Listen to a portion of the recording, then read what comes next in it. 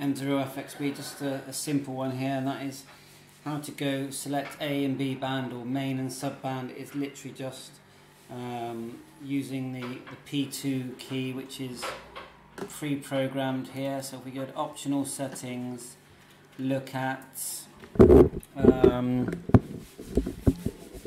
where is it, key function, and you'll see the P2 button short key is main channel switch. So watch what happens when I push it. So the P2 is underneath the red button. In blue writing it says P2. I'll just push it and you'll see what happens.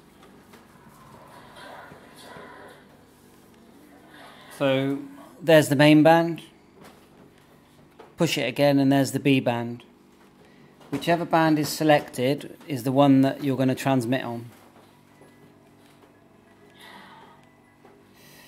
And I'll just show you that in the programming software it says it here.